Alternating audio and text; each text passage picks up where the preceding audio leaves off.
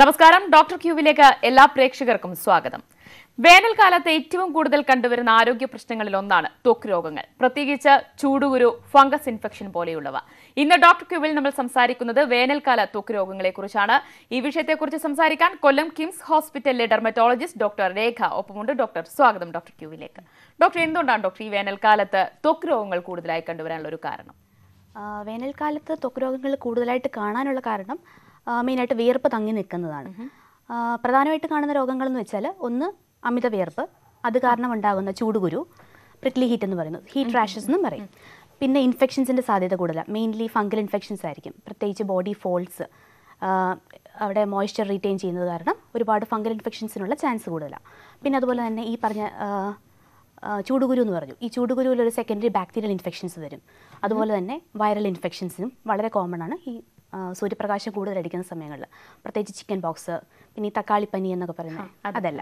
പിന്നെ അതുപോലെ തന്നെ ഈ സൂര്യപ്രകാശം കാരണം ഉണ്ടാകുന്ന അലർജീസ്, പ്രത്യേകിച്ച് സൺ അലർജി, നമ്മളതിന് മെഡിക്കൽ ടേമിൽ പറയുന്നതെന്ന് വെച്ചാൽ പോളിമോർഫസ് ലൈറ്റ് എറപ്ഷൻ എന്ന് പറയും. സൺ ടാൻ അല്ല, സൺ ടാൻ ഒക്കെ എന്ന് പറഞ്ഞാൽ ഒരു നോർമൽ ഫിനോമിനൻ ആണ്. It's A normal response to sun allergy.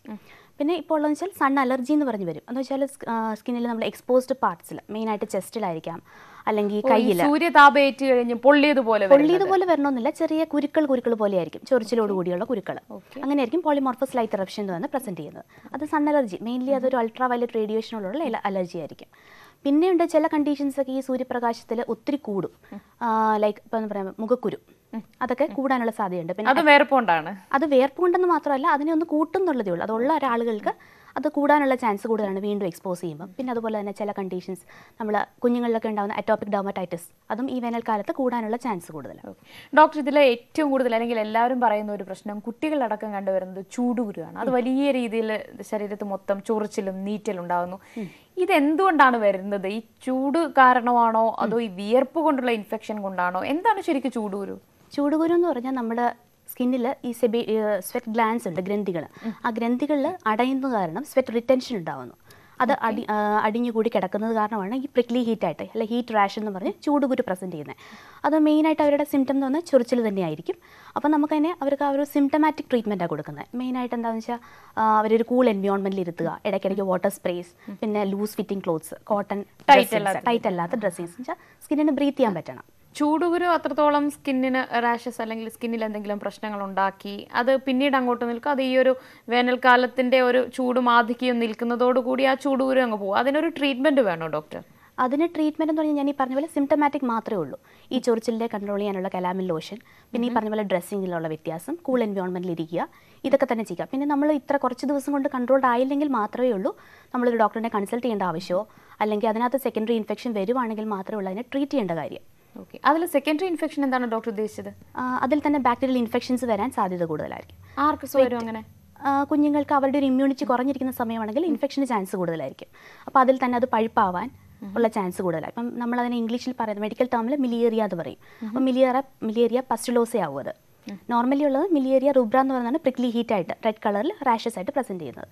അതിൽ ഇൻഫെക്ഷൻ വന്നു കഴിയുമ്പോൾ അത് മിലിയേറിയ പസ്റ്റുലോസ ആവും. എങ്ങനെയായിരിക്കും അതിന്റെ ഒരു സിംറ്റംസും കാര്യങ്ങളൊക്കെ എങ്ങനെയായിരിക്കും പ്രകടമാകുന്നതൊക്കെ? ഈ പറയുന്ന കുരുക്കൾ തന്നെ ചെറിയ പഴുത്ത കുരുക്കളായിട്ട് കാണും, നീര് നിറഞ്ഞതിൽ നിന്ന് മാറിയിട്ട് അത് പഴുപ്പാവും.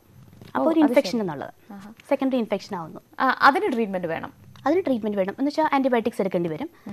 ഒത്തിരി സിവിയർ ആണെങ്കിൽ നമ്മൾ കഴിക്കുന്ന ആന്റിബയോട്ടിക്സ് തന്നെ എടുക്കേണ്ടി വരും. ഓക്കെ, അത് ഏറ്റവും കൂടുതൽ ആർക്കൊക്കെ ആയിരിക്കും ഡോക്ടർ വരിക? ഇതുപോലെ ഈ കുട്ടികളിലാണോ ഏറ്റവും കൂടുതൽ? പ്രധാനമായിട്ടും കുഞ്ഞുങ്ങളിലാണ് വരുന്നത്. അവരുടെ ഒരു ഇമ്മ്യൂണിറ്റി കുറവാണ്, അതുകൊണ്ട്.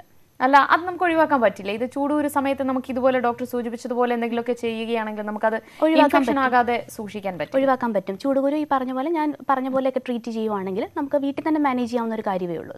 ഓക്കെ ഡോക്ടർ, രണ്ടാമതായിട്ട് ഏറ്റവും കൂടുതലുള്ള ബുദ്ധിമുട്ട് ഫംഗസ് ഇൻഫെക്ഷൻസ് ആയിരിക്കും. ഈ ചൂടുകുരുവിൽ നിന്നും ഫംഗസ് ഇൻഫെക്ഷനിലേക്ക് വരുമ്പോൾ എന്താണ് വ്യത്യാസം ഉള്ളത്?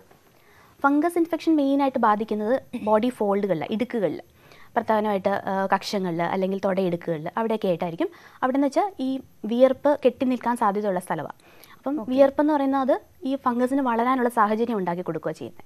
അപ്പോൾ ഫംഗൽ ഇൻഫെക്ഷൻ കൂടുതലായിട്ടും കാണുന്നത് ഈ പറഞ്ഞ ബോഡി ഫോൾഡുകളിലായിരിക്കും. ഓക്കെ ഡോക്ടർ, ഒരു കോൾ കൂടി. ഹലോ ഡോക്ടറോട് ചോദിച്ചോളൂ. ഹലോ മാഡം, എനിക്ക് ശരീരത്തെല്ലാം ചെറിയൊരു കുരുകുരു പോലെ വരുന്നു. ഈ ശരീരത്തെ കുരുക്കൾ എവിടെയായിട്ടാ വരുന്നത്? ശരീരത്തിൽ പുറത്തൊക്കെ കുരുക്കൾ വരും. ശരീരത്തിൽ ഭയങ്കര ചൊറിച്ചിലുണ്ടോ? ചൊറിച്ചിൽ എന്ന് പറഞ്ഞാൽ ചിലപ്പോഴൊക്കെ ചെറിയ ചൊറിച്ചിലുള്ളൂ. ശരീരത്തിന് വായിക്കകത്തൊക്കെ ചെറിയ കുരുക്കളൊക്കെ ഇടയ്ക്കിടയ്ക്ക് ഉണ്ടാകാറുണ്ട്. അത് ഈ പറഞ്ഞ പോലെ ചൂടുകുരുവിന്റെ തന്നെ ആയിരിക്കും. ഈ ചൂടുള്ള കാലാവസ്ഥയിൽ വരുന്നു എന്നല്ലേ പറഞ്ഞത്? അതെ, ഭയങ്കര ഉള്ളം കൈക്കൊക്കെ ഭയങ്കര ചൂടാവുക. അപ്പം ചെയ്യാനുള്ളതെന്ന് വെച്ചാൽ പരമാവധി സാഹചര്യങ്ങളിൽ ഒരു കൂൾ എൻവയോൺമെന്റിൽ ഇരിക്കാൻ നോക്കുക. ഞാനിപ്പോൾ ഇവിടെ പറഞ്ഞതുപോലെ തന്നെ ഇടയ്ക്കിടയ്ക്ക് ഫ്രീക്വൻറ്റ് ബാത്ത്, പിന്നെ ലൂസായിട്ടുള്ള കോട്ടൺ ഡ്രസ്സുകൾ, പിന്നെ കലാമിൻ ലോഷൻ. ചൊറിച്ചിൽ ഒത്തിരി ഉണ്ടെങ്കിൽ കലാമിൻ ലോഷൻ അപ്ലൈ ചെയ്യുക. അതും പറ്റുവാണെങ്കിൽ അത് തണുപ്പിച്ച കലാമിൻ ലോഷൻ അപ്ലൈ ചെയ്യാൻ നോക്കുക. പിന്നെ മോയ്സ്ചറൈസേഴ്സ് യൂസ് ചെയ്യുമ്പം അലോവേര ഒക്കെയുള്ള മോയ്സ്ചറൈസേഴ്സ്, ലൈറ്റ് മോയ്സ്ചറൈസേഴ്സ് യൂസ് ചെയ്യുക. ശരി ഡോക്ടർ, ഈ ഫംഗസ് ഇൻഫെക്ഷൻ സാധാരണ എങ്ങനെയാണ് ഡോക്ടർ കണ്ടുവരുന്നത്? അത് ഏത് രീതിയിലാണ് നമുക്ക് സ്കിന്നിൽ എങ്ങനെയാണ് ബുദ്ധിമുട്ടുണ്ടാക്കുന്നത്? സാധാരണ ഈ സ്കിന്ന് ഡ്രൈ ആയി പൊളിഞ്ഞിളക്കുന്ന രീതിയിലാണോ ഈ ഫംഗസ് ഇൻഫെക്ഷൻ ഉണ്ടാവുക? ഫംഗൽ ഇൻഫെക്ഷൻ തുടങ്ങുന്നത് മെയിനായിട്ട് ചൊറിച്ചിലായിട്ടായിരിക്കും. അതിന് നമുക്ക് റിംഗ് വോം എന്ന് പറയുന്നത് എന്ന് വെച്ചാൽ നമുക്കൊരു വട്ടം പോലെ ആയിരിക്കും ഇരിക്കുന്നത്, വട്ടച്ചൊറി എന്ന് പറയുമല്ലോ. നടുക്കൊരു സെൻട്രൽ ക്ലിയറിങ്ങും സൈഡിലായിരിക്കും മെയിനായിട്ട് ആ ഇൻഫെക്ഷൻ ഇരിക്കുന്നത്. വട്ടത്തിലിരിക്കുന്നു, ഏകദേശം റെഡിഷ് കളറായിരിക്കും. സ്ഥിരമായിട്ട് ചൊറിഞ്ഞ് അത് ഡാർക്ക് ആയിക്കൊണ്ടേയിരിക്കും. പിന്നെ മെയിൻ സിംറ്റം ഈ പറഞ്ഞ പോലെ ചൊറിച്ചിൽ തന്നെയാണ്. പിന്നെ അഫക്റ്റ് ചെയ്യുന്ന ഏരിയയും ഡിപ്പെൻഡ് ചെയ്തിരിക്കും. മിക്കവാറും അവർക്ക് ഈ ബോഡി ഫോൾഡുകളിലാണ് മിക്കവാറും വരുന്നത്. പിന്നെ അഫക്റ്റ് ചെയ്യുന്ന സൈറ്റ് അനുസരിച്ച് അത് നമ്മൾ ഓരോ പേരുകളിൽ വിളിക്കും. തലയിൽ വരുവാണെങ്കിൽ നമ്മൾ ടീനിയ ക്യാപിറ്റസ് എന്ന് പറയും. പിന്നെ ബോഡിയിൽ വരുമ്പോൾ ടീനിയ കോർപ്പോറസ്, ഇടുക്കുകളിൽ വരുമ്പോൾ ടീനിയ ക്രൂറസ്, അങ്ങനെ പല പേരുകളിലാണ് പറയുന്നത്. എല്ലാത്തിനും ട്രീറ്റ്മെന്റ് എവിടെ വരുന്നു എന്നത് വെച്ചിരിക്കും. കയ്യിൽ വരുവാണെങ്കിൽ ടീനിയ കാലിൽ വരാം, ടീനിയ പീഡിസ് എന്ന് പറയും. അപ്പോൾ ഓരോന്ന് ട്രീറ്റ്മെന്റ് സെയിം ആണ്, ഡിഫറെന്റ് കോഴ്സ് ഓഫ് ട്രീറ്റ്മെന്റ് മാത്രമേ വ്യത്യാസം വരുന്നുള്ളൂ. ഡ്യൂറേഷൻ എത്ര നാളെന്നുള്ളത്. അതിപ്പം നമ്മൾ ഈ പറഞ്ഞതുപോലെ ചൂടുകൂരൽ നമ്മൾ ട്രീറ്റ് ചെയ്യാതെ വിട്ട് കഴിഞ്ഞാൽ എന്ത് സംഭവിക്കും ഡോക്ടർ? ട്രീറ്റ് ചെയ്യാതെ വിട്ടാൽ അതൊരു ക്രോണിക് കണ്ടീഷനാണ്, തന്നെ അത് കുറയാൻ പോകുന്നില്ല. പിന്നെ ട്രീറ്റ്മെന്റ് മസ്റ്റാണ്. കാരണം വെച്ചാൽ ഒരിടത്തുനിന്ന് സ്പ്രെഡ് ചെയ്ത് ഫുൾ ബോഡി വരെ ആവാം. ഡോക്ടർ, ഈ ചൂടുകാലത്ത് ഏറ്റവും കൂടുതൽ കണ്ടുവരുന്നതാണ് ഈ ചിക്കൻ ബോക്സ്. ശരിക്കും ചിക്കൻ ബോക്സ് ഒരു സ്കിൻ ഡിസീസ് ആണോ doctor? Chicken box skin disease എന്ന് പറഞ്ഞാൽ സ്കിൻ മാനിഫെസ്റ്റേഷൻ ഉണ്ട്. ചിലപ്പം മോസ്റ്റ്ലി അത് മാനേജ് ചെയ്യുന്നത് ഫിസിഷ്യൻ തന്നെ ആയിരിക്കും. സ്കിന്നിൽ മാനിഫെസ്റ്റേഷൻ ഉള്ളതുകൊണ്ട് നമ്മൾ ജസ്റ്റ് ഒരു ആന്റിവൈറൽസ് കൊടുക്കുക, അവർക്ക് അസിംറ്റമാറ്റിക് ട്രീറ്റ്മെന്റ്, അതേ ഉള്ളൂ. ഓക്കെ ഡോക്ടർ, ഒരു കോൾ ഉണ്ട്. ഹലോ ഹലോ ഡോക്ടറോട് ചോദിച്ചോളൂ. Hello hello madam. Hello ma'am. മാം, എക്സിമ എന്ന് പറഞ്ഞിട്ടുള്ള രോഗത്തിനെ കുറിച്ച് അറിയാൻ വേണ്ടിയിട്ടായിരുന്നു. അത് വേനൽക്കാലത്ത് മാത്രം വരുന്നതാണോ?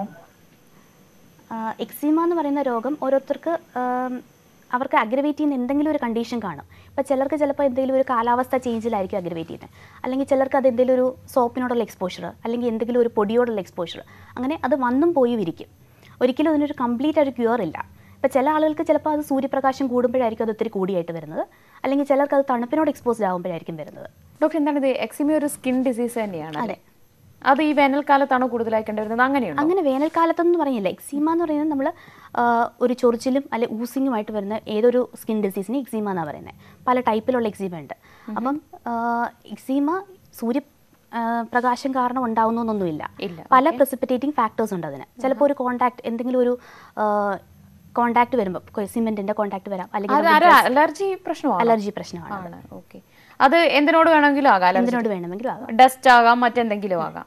അതും ഇതുപോലെ ചൊറിഞ്ഞ് പൊന്തി വരുവാണോ ചെയ്യുക ഡോക്ടർ? എങ്ങനെയാണ് സ്കിന്നിൽ പ്രകടമാകുന്നത്? എക്സീമ എന്ന് പറഞ്ഞ ടേം എന്ന് പറഞ്ഞാൽ അതിന്റെ അർത്ഥം തന്നെ ടു ബോയിൽ ഔട്ട് എന്ന് വെച്ചാൽ ഊസിങ് ലീഷൻ ആയിരിക്കും എപ്പോഴും, അതിനകത്ത് നീര് പോലെ വന്നുകൊണ്ടേയിരിക്കും. അപ്പോൾ അതിന്റെ ആദ്യത്തെ സ്റ്റേജുകളിലൊക്കെ ആണെങ്കിൽ ചെറിയ കുമിളകൾ പോലെ വന്ന് ചൊറിച്ചിലും ഭയങ്കര ചൊറിച്ചിലും അത് പൊട്ടി നീരൊക്കെ വരിക. ഒരു ഇച്ചിരിയുടെ ക്രോണിക് കണ്ടീഷൻ ആകുമ്പോൾ അത് ചൊറിഞ്ഞ് ഡാർക്ക് ആവുക, സ്കിൻ തിക്കൻ ആവുകയാണ് ചെയ്യുന്നത്. ഏറ്റവും ക്രോണിക് കണ്ടീഷൻ ആകുമ്പോൾ ലൈക്കിനിഫിക്കേഷൻ എന്ന് പറയും, സ്കിന്നെല്ലാം വളരെ തിക്കായി ഡാർക്കൻഡ് ആവും. ഓക്കെ, അത് ഒരാളിൽ നിന്ന് മറ്റൊരാളിലേക്ക് പടരുന്ന ഒരു രോഗമാണ്? അത് പകരത്തില്ല. ഇല്ല, അത് ക്യൂറബിളും അല്ല, കംപ്ലീറ്റ് ക്യൂർ ഇല്ല. അതിനെപ്പോഴും നമ്മൾ പറയുന്ന റിലാപ്സസ് ആൻഡ് റെമിഷൻസ് എന്ന് പറയുന്നത്. വരും പോകും, വന്നും പോയി ഇരിക്കും. പിന്നെ നമ്മളൊരു റെഗുലറായിട്ട് സ്കിന്നിനെ മാനേജ് ചെയ്ത് മോയ്സ്ചറൈസറൊക്കെ ഡെയിലി യൂസ് ചെയ്യുവാണെങ്കിൽ അതിൻ്റെ ഫ്രീക്വൻസി കുറയ്ക്കാൻ വരുന്നതിൻ്റെ. ഓക്കെ, അതുപോലെ തന്നെയല്ലേ ഡോക്ടർ ഈ സോറിയാസിസും കണ്ടുവരുന്നതും? സോറിയാസിസും എക്സിമയും തമ്മിൽ എന്താണ് വ്യത്യാസമുള്ളത്?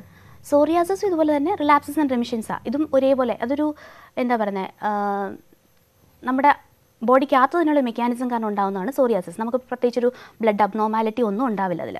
ഒരു സ്കിന്നിൻ്റെ തന്നെ ഒരു പ്രോബ്ലമാണ്. എന്നുവെച്ചാൽ സ്കിന്നിലെ സെൽസ് പെട്ടെന്ന് പ്രോളിഫറേറ്റ് ചെയ്യുന്നു, നോർമൽ പോലെയല്ല, ഒരുപാട് മൾട്ടിപ്ലൈ ചെയ്ത് അതാണ് ഹീപ്പായിട്ട് ഭയങ്കര സ്കെയിലി വലിയ ലീഷൻസ് ആയിട്ടല്ലേ ഇരിക്കുന്നത് സോറിയാസിസിൽ.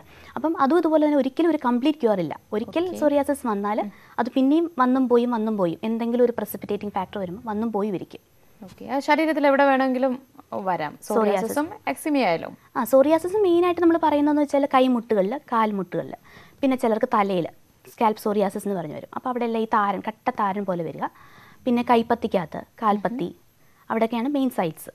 എവിടെയാണോ നമ്മുടെ സ്കിന്ന് ഓൾറെഡി ഡ്രൈ ആയിരിക്കുന്നത് അവിടെ കൂടുതലായി കണ്ടുവരും. അങ്ങനെയെന്നല്ല, അതിനോരോ സൈറ്റുകളുണ്ട്. അതാണ് കാൽമുട്ട്, കൈമുട്ട്, അങ്ങനെയൊക്കെയാണ് ആ ഏരിയകളിൽ. അപ്പോൾ നമുക്കൊരു അസുഖം കാണുമ്പോൾ ഡൗട്ട് ഉണ്ടെങ്കിൽ ആ സൈറ്റ് വെച്ചിട്ട് നമ്മൾ ഡയഗ്നോസിസ് കൺഫേം ചെയ്യാൻ പറ്റും. ഇതുകൊണ്ടുണ്ടാകുന്ന മെയിൻ ബുദ്ധിമുട്ട് എന്തായിരിക്കും ഡോക്ടർ? ചൊറിച്ചിൽ തന്നെയാണോ അതോ മറ്റെന്തെങ്കിലും വേദന പോലെയുള്ളതിലേക്കും പോവോ ഈ സോറിയാസിസിലൊക്കെ ആയാലും?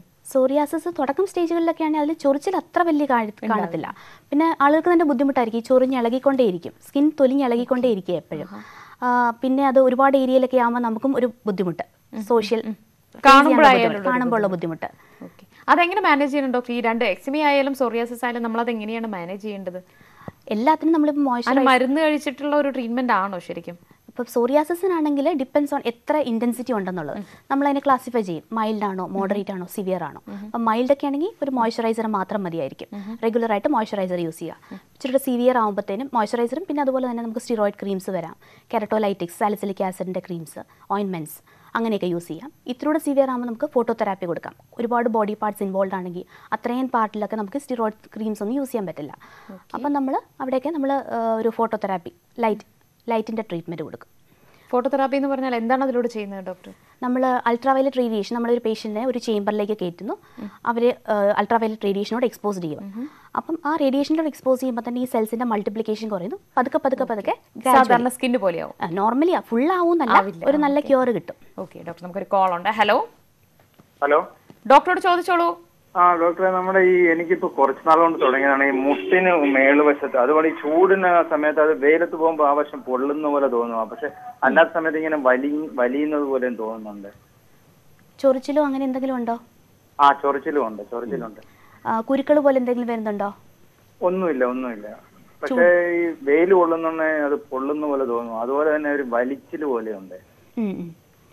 അപ്പൊ ഒരു ഫിസിഷ്യനെ കാണിച്ച സമയത്ത് പറഞ്ഞു അത് ഞരമ്പ് കേടാവുകയാണെന്ന് പറഞ്ഞു. അത് നോക്കിയൊന്നുമില്ല, അങ്ങനല്ലാതെ പറഞ്ഞതാണ്. എത്ര വയസ്സായി? ഇപ്പൊ 51 വയസ്സായി. ഈ ചൂട് കൂടുമ്പോൾ നമ്മുടെ ബോഡിയിൽ ഹൈഡ്രേഷൻ കുറയുന്നത് കാരണം, വെള്ളത്തിന്റെ അംശം കുറയുന്നത് കാരണം ഒരു വലിച്ചിൽ വരുന്നതാവാം. അപ്പം ഈ ചൂട് കൂടുതലുള്ള സമയത്ത് കൂടുതൽ വെള്ളം കുടിക്കാൻ ശ്രമിക്കുക. ഒരു 2.5-3 ലിറ്റർ വെള്ളം കുടിക്കാൻ ശ്രമിക്കുക. പിന്നെ അതുപോലെ തന്നെ ചൊറിച്ചിലൊക്കെ ഉണ്ടെങ്കിൽ moisturiser, light moisturiser, അലോവേരയൊക്കെയുള്ള moisturiser, calamine ലോഷനൊക്കെ use ചെയ്യുക. ഡോക്ടർ, നമ്മൾ ചിക്കൻ ബോക്സ് ആയിരുന്നു ഇടയ്ക്ക് പറഞ്ഞു വെച്ചത്. ഈ ചിക്കൻ ബോക്സ് കാരണം പലരുടെ ഒരു പരാതി, ഇത് വന്നു പോയാലും നമ്മുടെ സ്കിന്നിൽ അതിൻ്റെതായ പാടുകൾ നിൽക്കുന്നു എന്നുള്ളതാണ്. അത് പോകാൻ എന്താണ് ചെയ്യേണ്ടത് ഡോക്ടർ? ആദ്യത്തെ കാര്യം, ചിക്കൻ ബോക്സ് വരുമ്പോഴേ ആദ്യമേ മെഡിസിൻസ് എടുത്തു തുടങ്ങുവാണെങ്കിൽ ഈ പാടുകളോ അല്ലെങ്കിൽ സ്കാർ ആവുന്നത് നമുക്ക് തടയാൻ സാധിക്കും. അങ്ങനെയുണ്ടോ? അത് വലുതാവാതെ പറ്റും? വലുതാവാതെ എന്ന് വെച്ചാൽ തുടക്കത്തിൽ ആദ്യത്തെ സിംറ്റം വരുമ്പോൾ തന്നെ നമ്മൾ ടാബ്ലറ്റ്സ് എടുത്ത് തുടങ്ങുക. ആൻറ്റിവൈറൽ ടാബ്ലറ്റ്സ് എടുത്ത് തുടങ്ങുകയാണെങ്കിൽ എത്ര നമ്മുടെ വൈറൽ ലോഡ് കുറയ്ക്കുക ചെയ്യുന്നത്. എത്രയായാലും വന്നു പോകാനുള്ളത് വരും. പക്ഷേ എത്ര ഈ വരുന്ന കുരുക്കളുടെ എണ്ണം കുറവായിരിക്കും. പിന്നെ അതിലുള്ള ഇൻഫെക്ഷൻ നമ്മൾ കൺട്രോൾ ചെയ്യുക. ഇൻഫെക്ഷൻ ആയി കഴിയുമ്പോഴാണ് അത് വീണ്ടും സ്കാർ ആവുന്നതും ഒക്കെ. അപ്പം ആദ്യം തന്നെ ഒരു ആൻറ്റിബയോട്ടിക് ക്രീം കുരുക്കൾ വരുന്നിടത്തൊക്കെ നമ്മൾ യൂസ് ചെയ്യുക. അത് പൊട്ടുന്ന സമയത്ത് തന്നെ യൂസ് ചെയ്യുക. അങ്ങനെയൊക്കെ ചെയ്യുകയാണെങ്കിൽ വരുന്നത് പ്രിവെൻറ്റ് ചെയ്യുക. പിന്നെ ഈ പറഞ്ഞ കുരുക്കളുടെ പാടുകളാണെങ്കിൽ നമ്മൾ പതുക്കെ ഇത് കഴിയുമ്പോഴത്തേനും ഡീപിഗ്മെൻറ്റിങ് ക്രീംസ് കൊടുക്കാം. സ്കാർ വരുമ്പോൾ സ്കാറിൻ്റെ നമുക്ക് ലേസർ ട്രീറ്റ്മെൻറ്റ്സ് ഒക്കെ ചെയ്യാം, വലിയ കുഴികളൊക്കെ ആണെങ്കിൽ. ഓക്കെ ഡോക്ടർ, ഒരു കോൾ ഉണ്ട്. ഹലോ ഡോക്ടറോട് ചോദിച്ചോളൂ. Good afternoon madam. പറഞ്ഞോളൂ. ഞാൻ വർക്കലയിൽ നിന്നാണ് വിളിക്കുന്നത്. എന്റെ സിസ്റ്ററിന് ചിക്കൻ ബോക്സ് ആണ്. അപ്പം ഞാൻ എത്ര ദിവസം കഴിഞ്ഞാണ് നമ്മൾ ആ കുട്ടിയെ കുളിപ്പിക്കേണ്ടുന്നത്? ചിക്കൻ ബോക്സ് വരുമ്പോൾ അങ്ങനെ കുളിപ്പിക്കരുതെന്ന് നിർബന്ധമൊന്നുമില്ല. കുളിക്കാം. ആ കുരുക്കളുണ്ടല്ലോ, കൊമ്മള പോലുള്ള കുരുക്കൾ, അത് പൊട്ടാൻ പാടില്ല എന്ന് മാത്രമേ ഉള്ളൂ. അതെല്ലാം ഉണങ്ങിക്കഴിഞ്ഞാൽ ആ പേഷ്യൻറ്റിൻ്റെ ഇൻഫെക്റ്റിവിറ്റി തീർന്നു. അത് കഴിഞ്ഞ് പിന്നെ ഒരു പ്രശ്നമില്ല, ഇൻഫെക്റ്റിവിറ്റി തീർന്നു. അതെല്ലാം ഉണങ്ങിക്കഴിഞ്ഞാൽ കുളിക്കുന്നതിന് കുഴപ്പമില്ല. ശരി ഡോക്ടർ, എനിക്കൊന്ന് ഈ ചിക്കൻ ബോക്സ് വന്നു കഴിഞ്ഞാൽ ഇതിങ്ങനെ ഒരുപാട് കാര്യങ്ങൾ ചെയ്തുവിടാം. അതായത് ഭക്ഷണം കഴിക്കുമ്പോൾ ഓയിലുള്ളത് കഴിക്കാൻ പാടില്ല, കുളിക്കാൻ പാടില്ല, എണ്ണ തേക്കാൻ പാടില്ല, അങ്ങനെ ഒരുപാട് ധാരണകളുണ്ട്. അതൊക്കെ ശരിയാണോ ഡോക്ടർ? അതോ അതൊന്നും വേണ്ട, അങ്ങനെ ഒരു പ്രശ്നം ഉണ്ടാവില്ല എന്നാണോ? അങ്ങനെയൊന്നുമില്ല. ഫുഡിലെ റെഗുലേഷൻസ് ഒന്നും നമ്മൾ പറയുന്നില്ല. നമ്മൾ പറയുന്ന അനുസരിച്ച് അവ കൂടെ വെള്ളം ഒരുപാട് കുടിക്കുക, ഫ്രൂട്ട്സ് അധികം കഴിക്കുക, അത്രേ ഉള്ളൂ പറയുന്നത്. അല്ലാണ്ട് ഫുഡിലെ റെഗുലേഷൻസ് ഒന്നും പറയേണ്ട കാര്യമില്ല. ഒന്നാമത് ഇമ്മ്യൂണിറ്റി ഇച്ചിരി കുറഞ്ഞിരിക്കുന്ന സമയത്തായിരിക്കും ചിക്കൻ ബോക്സ് വരുന്നത്. അപ്പോൾ വീണ്ടും ഫുഡ് കഴിക്കാതിരിക്കുമ്പോൾ ഇമ്മ്യൂണിറ്റി വീണ്ടും താഴത്തേ ഉള്ളൂ. ഓക്കെ, അപ്പോൾ ഏറ്റവും കൂടുതൽ നന്നായി ഫ്രൂട്ട്സും വെള്ളം അകത്ത് മെയിനായിട്ട് വെള്ളം അകത്ത് ചെല്ലുക. നമ്മൾ ഈ കഴിക്കുന്ന ടാബ്ലറ്റ്സ്, ആൻറ്റിവൈറൽസ്, അത് യൂറിനിലൂടെ എക്സ്ക്രീറ്റ് ചെയ്ത് പോകുന്നു. അപ്പം ബെറ്റർ അതിൻ്റെ കൂട്ടത്തിൽ നമ്മൾ ഒരുപാട് ഫ്രൂട്ട്സും വെള്ളമൊക്കെ എടുക്കുന്നത് തന്നെ. ഈ ചിക്കൻ ബോക്സ് വന്ന കുമിളകൾ അത് പൊട്ടിക്കാൻ പാടില്ല എന്ന് പറയുന്നത് എന്തുകൊണ്ടാണ് ഡോക്ടർ? അത് കൂടുതൽ അതിൻ്റെ നീരിറങ്ങി വീണ്ടും കുരുക്കൾ വരുന്നതുകൊണ്ടാണ്? അത് ഇൻഫെക്ഷൻ ആവുന്നതുകൊണ്ടാണ്? അത് ഇൻഫെക്ഷൻ ആവാനുള്ള ചാൻസ് കൂടുതൽ. ഞാൻ പറഞ്ഞില്ല, അത് ഇൻഫെക്ഷൻ ആകുമ്പോഴത്തേനും വീണ്ടും സെക്കൻഡറി ഇൻഫെക്ഷൻ വന്നു കഴിയുമ്പോൾ പാടുകളാവും. പിന്നെ അതിനെ ചികിത്സിക്കാൻ പാടാം. ഓക്കെ, ശരി ഡോക്ടർ. ഈ ചിക്കൻ ബോക്സും ഇതൊക്കെ കഴിഞ്ഞാൽ എല്ലാവരുടെ ഒരു പരാതി ഈ സൂര്യതാപം ഏൽക്കുന്നത് കൊണ്ടുണ്ടാകുന്ന ഈ സൺ ടാൻ ആണ്.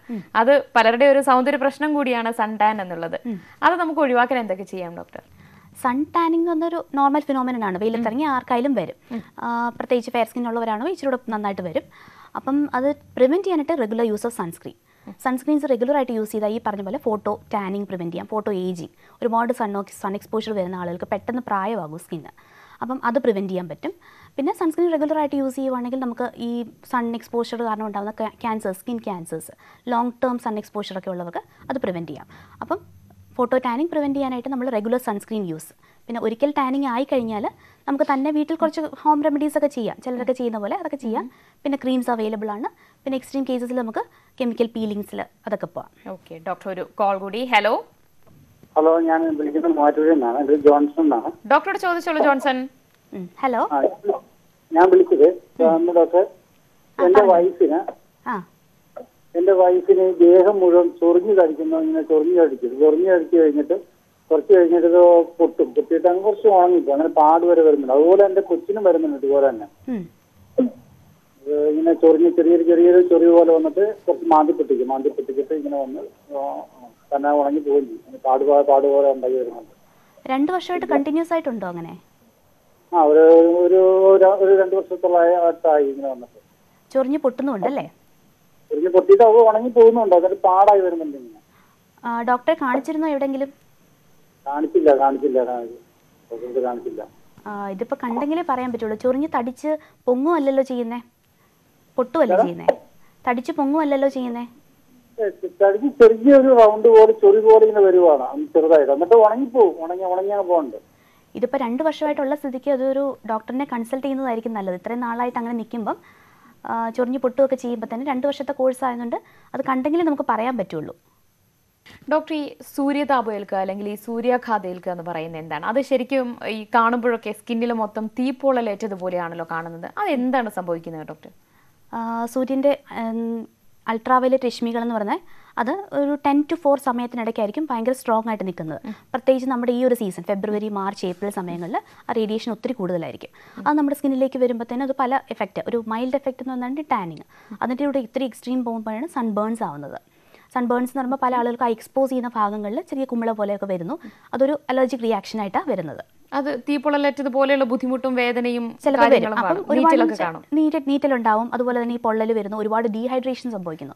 ഒരുപാട് ശരീരത്തിൽ നിന്ന് വെള്ളം ഒരുപാട് പോകുന്നത് കാരണം അത് ഹീറ്റ് സ്ട്രോക്ക് വരെ എത്തും. കാരണം ഒരുപാട് ചൂടുള്ള കണ്ടീഷനിൽ ഒരുപാട് പേര് ഇപ്പം പുറത്തൊക്കെ ജോലി ചെയ്യുന്ന ആൾക്കാർ, അവർക്ക് ഒരുപാട് ഹീറ്റ് സ്ട്രോക്ക് എന്ന് പറഞ്ഞാൽ വെച്ചാൽ അവരുടെ ശരീരത്തിലെ വെള്ളത്തിൻ്റെ അംശം കുറഞ്ഞു കഴിയുമ്പോഴത്തേനും ഒരു ബോധം പോകുന്നൊരവസ്ഥ. ഓക്കെ ഡോക്ടർ, നമ്മൾ നന്നായി ഹൈഡ്രേറ്റ് ചെയ്യുകയാണെങ്കിൽ അല്ലെങ്കിൽ നന്നായി ഇടയ്ക്കിടയ്ക്ക് വെള്ളം കുടിക്കുകയാണെങ്കിൽ ഈ സൺബേൺസ് ഒഴിവാക്കാൻ പറ്റുമോ? ഒരുവിധമൊക്കെ പ്രിവെൻറ്റ് ചെയ്യാൻ പറ്റും. നമ്മുടെ ബോഡിയിൽ നമ്മൾ പരമാവധി ഹൈഡ്രേറ്റ് ചെയ്ത് വെക്കുക. അപ്പോൾ നോർമലി നമ്മൾ 2.5 ലിറ്റർ വെള്ളം കുടിക്കുന്നുണ്ടെങ്കിൽ വേനൽക്കാലമൊക്കെ ആകുമ്പോൾ 2.5 അത് 3.5 ആക്കുക. ഓക്കെ ഡോക്ടർ, ഒരു കോൾ ഉണ്ട്. ഹലോ ഡോക്ടറോട് ചോദിച്ചോളൂ. ഹലോ, എന്റെ വൈഫിന്റെ കണ്ണിന്റെ ഭാഗത്തായിട്ടേ കണ്ണിന്റെ അടിഭാഗത്ത് ഒരു 2 കണ്ണിന്റെ ഒരു വെള്ള പുള്ളി വന്നിരിക്കുകയാണ്. കണ്ണിന്റെ അടിയില്? കണ്ണിന്റെ അടിയില് മറ്റേ പീലിമേ കണ്ണിന്റെ അടിഭാഗത്ത് തന്നെ. അപ്പൊ അത് എന്തുകൊണ്ടാന്നുള്ളത് അറിയുന്നില്ല. എത്ര വയസ്സുണ്ട്? കാണിച്ചു. എത്ര വയസ്സുണ്ട്? വയസ്സ് 35. ഒരു നീളത്തിൽ കണ്ണിന്റെ 2 സൈഡിലും ഉണ്ടോ? 2 സൈഡിലും ഉണ്ട്. അടിഭാഗത്ത് 2 ഉണ്ട്. 2 ഭാഗത്തുണ്ട് ഒരേപോലെ തന്നെ. അത് മിക്കവാറും സാന്തലാസ്മ എന്ന് പറഞ്ഞൊരു അസുഖമായിരിക്കും. ശരീരത്തിൽ കൊളസ്ട്രോളിൻ്റെ ലെവൽ കൂടുതലാണെങ്കിൽ അങ്ങനെ 2 കണ്ണിൻ്റെയും താഴെയായിട്ട് ഒരു വെളുത്ത ഒരു ഗ്രോത്ത് ആയിട്ട് കാണുന്നത്. അതിന് എന്താണ് ഡോക്ടർ അതിന് ചെയ്യേണ്ടത് ട്രീറ്റ്മെന്റ്? നോർമലി അതിപ്പം ഈ പറഞ്ഞ സാന്തലാസ്മ എന്ന് പറയുന്ന സാധനമാണെങ്കിൽ അതിന് നമ്മൾ കൊളസ്ട്രോൾ നോർമലൈസ് ചെയ്യുമ്പോൾ തന്നെ അത് നോർമൽ ആയിക്കോളും. പിന്നെ ചില ആളുകൾക്ക് കൊളസ്ട്രോൾ ഇല്ലാതെ തന്നെ അത് പ്രസൻറ്റ് ചെയ്യുന്നവരുണ്ടാവും. അപ്പം നമുക്കതിന് ചെറിയ പ്രൊസീജിയേഴ്സൊക്കെ തന്നെ ചെയ്യാം. ഒരു കെമിക്കൽ കോട്ടറി ചെയ്യാം. അങ്ങനെ. ശരി ഡോക്ടർ, ഈ വേനൽക്കാലത്ത് പ്രത്യേകിച്ച് സ്കിൻ പ്രൊട്ടക്ഷന് നമ്മൾ എന്തൊക്കെയാണ് ശ്രദ്ധിക്കേണ്ടത് ഡോക്ടർ? അത് ഭക്ഷണ കാര്യത്തിലായാലും അല്ലാതെ ആയാലും. ഞാൻ ആദ്യം പറഞ്ഞ പോലെ തന്നെ പ്രോപ്പർ ഹൈഡ്രേഷൻ, ആവശ്യത്തിന് വെള്ളം കുടിക്കുക എന്നുള്ളത്. അത് വെള്ളമായിട്ട് തന്നെ കുടിക്കണം, അത് ജ്യൂസ് പോലെയുള്ള ആയാലും മതി. എത്രയായാലും വെള്ളം ബോഡിയിൽ ചെല്ലുക. പിന്നെ രണ്ടാമതെന്ന് പറഞ്ഞാൽ പരമാവധി സ്കിൻ പ്രൊട്ടക്ഷൻ നമ്മൾ തന്നെ എടുക്കുക. ഫുൾ സ്ലീവ് ഡ്രസ്സ് ധരിക്കുക. സ്കാർഫ്, പുറത്ത് പോകുന്നവരുണ്ട് സ്കാർഫ്. പരമാവധി 10 to 4 ടൈമിലുള്ള സൺലൈറ്റ് അവോയ്ഡ് ചെയ്യാൻ നോക്കുക. ഷെയ്ഡിൽ വർക്ക് ചെയ്യുക. അംബ്രലാസ് യൂസ് ചെയ്യുക. അതുപോലെ തന്നെ വൈഡ് ബ്രിം ഹാറ്റ്, പിന്നെ 2 വീലേഴ്സ് യൂസ് ചെയ്യുന്നവരുണ്ടെങ്കിൽ റൈഡേഴ്സ് ഗ്ലൗസ് അതൊക്കെ യൂസ് ചെയ്യുക. അപ്പം ഒരുവിധം നമുക്ക് പ്രിവെൻറ്റ് ചെയ്യാൻ പറ്റും. പിന്നെ റെഗുലർ യൂസ് ഓഫ് സൺസ്ക്രീൻസ് ആണ് നമ്മൾ പറയുന്നത്. ഓക്കെ ഡോക്ടർ, സൺസ്ക്രീൻസ് പറയുമ്പോൾ മുഖത്ത് മാത്രമല്ല, എവിടെയൊക്കെ ഇതിന്റെ ബേൺസ് ഉണ്ടാവുന്നുണ്ടോ അതെല്ലാം സൺസ്ക്രീൻ കൊണ്ട് ഉപയോഗിക്കുക എന്നുള്ളത് തന്നെയാണ്. എക്സ്പോസ് ചെയ്യുന്ന എല്ലാ ഭാഗത്തും സൺസ്ക്രീൻ യൂസ് ചെയ്യുക. മുഖത്ത് മാത്രമല്ല, മുഖം, കഴുത്ത്, ചെവി, അങ്ങനെ പിന്നെ കൈ എക്സ്പോസ് ചെയ്യുന്ന ഭാഗങ്ങളിലെല്ലാം സൺസ്ക്രീൻ യൂസ് ചെയ്യുക. ഓക്കെ ഡോക്ടർ, ഇതിൽ ഡോക്ടർ പറഞ്ഞല്ലോ ഭക്ഷണകാര്യത്തിൽ നമ്മൾ ഒരുപാട് ശ്രദ്ധിക്കണം എന്ന് പറഞ്ഞല്ലോ. നമ്മൾ ഹൈഡ്രേറ്റ് ആവാൻ, നമ്മുടെ ശരീരം എപ്പോഴും ഹൈഡ്രേറ്റ് ആയി സൂക്ഷിക്കാൻ നമ്മൾ എന്തൊക്കെ ഭക്ഷണം കഴിക്കണം ഡോക്ടർ? പ്രത്യേകിച്ച് സ്കിൻ പ്രൊട്ടക്ഷൻ ആയാലും. ഭക്ഷണങ്ങളിൽ മെയിനായിട്ട് വാട്ടർ റിച്ച് ഫ്രൂട്ട്സ് എന്ന് വെച്ചാൽ വാട്ടർമെലോൺ, സിട്രസ് ഫ്രൂട്ട്സ് അതൊക്കെ ഏറ്റവും നല്ലത്. അതെന്തൊക്കെയാണ് ഡോക്ടർ? ഓറഞ്ച്, പിന്നെ പറഞ്ഞ പോലെ ലെമൺ, നാരങ്ങ, ആ വർഗത്തിൽപ്പെട്ടത്. ഗ്രേപ്സ് ആസിഡ് കണ്ടന്റ് ഉള്ളതല്ലേ ഡോക്ടർ? ആസിഡ് കണ്ടന്റ് എന്ന് വെച്ചാലും പക്ഷേ അത് നമ്മളെ അത്ര അഫക്ട് ചെയ്യുന്നില്ല. ഫുഡ് കഴിക്കുമ്പോൾ വലിയ പ്രശ്നം വരുന്നില്ല. ഇല്ല. ഓക്കെ, ഇതല്ലാതെ വെജിറ്റബിൾസ് കൂടുതൽ കഴിക്കാം. ഓക്കെ ഡോക്ടർ, വെള്ളം കുടിക്കുമ്പോൾ എത്രത്തോളം ശ്രദ്ധിക്കണം ഡോക്ടർ? നമ്മൾ സാധാരണ എല്ലാവരും പറയുന്നത് 2-2.5 ലിറ്റർ വെള്ളം കുടിച്ചാൽ മതി എന്നാണ്. ഈ വേനൽക്കാലത്ത് ഇത്രത്തോളം ചൂടുള്ള സമയത്ത് നമ്മൾ എത്രത്തോളം വെള്ളം കുടിക്കണം ഡോക്ടർ? അതിന്റെ ഫ്രീക്വൻസി കൂട്ടണം. നോർമലി 2 ലിറ്റർ എന്നുള്ളത് 3.5 ലിറ്റർ 4 ലിറ്റർ ദിവസം കുടിച്ചാലും കുഴപ്പമില്ല. കാരണം അത്രത്തോളം ഡീഹൈഡ്രേറ്റഡ് ആയി പോകുന്നുണ്ട്. ഓക്കെ, നമ്മൾ ഡ്രസ്സിങ്ങിലും എത്രത്തോളം ശ്രദ്ധിക്കണം ഡോക്ടർ? പരമാവധി ലൂസ് ഫിറ്റിംഗ് ക്ലോത്ത്സ്. കാരണം എന്താണെന്ന് വെച്ചാൽ നമുക്ക് സ്കിന്നിന് ബ്രീത്ത് ചെയ്യാൻ പറ്റുന്ന രീതിയിലുള്ള ഡ്രസ്സസ് ആയിരിക്കണം. കോട്ടൺ അല്ലെങ്കിൽ ലിനൻ മെറ്റീരിയൽ. പിന്നെ അതുപോലെ തന്നെ ലൈറ്റ് കളർ ഡ്രസ്സസ് ആണെങ്കിൽ അത് ലൈറ്റിനെ റിഫ്ലക്റ്റ് ചെയ്യും. അപ്പോൾ തന്നെ നമുക്ക് അധികം ചൂടെടുക്കത്തില്ല. ഇതൊക്കെയാണ് ഡ്രസ്സിൽ ശ്രദ്ധിക്കേണ്ട കാര്യങ്ങൾ. ഇതിൽ പറ്റുന്നത്ര വെയിൽ കൊള്ളാതിരിക്കുക എന്നുള്ളത്. തീർച്ചയായും. നമ്മുടെ സമയക്കുറവുകൊണ്ട് ഞാൻ ഇടപെടുകയാണ്. വേനൽക്കാല ത്വക്ക് രോഗങ്ങളെ കുറിച്ചായിരുന്നു ഇന്ന് ഡോക്ടർ ക്യൂവിൽ സംസാരിച്ചത്. ഡോക്ടർ സൂചിപ്പിച്ചതുപോലെ നമ്മൾ പറ്റുന്നത്ര വെയിൽ കൊള്ളാതെ സൂക്ഷിക്കുക എന്നുള്ളതാണ്. 10 മണി മുതൽ 3 മണി വരെയാണ് കൂടുതലും ചൂട് ഏൽക്കുന്നത്. പുറത്ത് ജോലി ചെയ്യുന്നവരൊക്കെ പറ്റുന്നത്ര കഴിയാവുന്നത്ര വെള്ളം കുടിക്കുക, വെയിലേൽക്കാതെ സൂക്ഷിക്കുക. അങ്ങനെയുണ്ടെങ്കിൽ തന്നെ നമുക്ക് ഒട്ടുമിക്ക ത്വക്ക് രോഗങ്ങളും വരാതെ സൂക്ഷിക്കാൻ കഴിയും. വളരെയധികം നന്ദി ഡോക്ടർ, ഞങ്ങളുടെ അതിഥിയായി എത്തിയതിന്. ഇന്നത്തെ ഡോക്ടർ ക്യൂ ഇവിടെ പൂർണ്ണമാവുകയാണ്. വീണ്ടും കാണാം. നമസ്കാരം.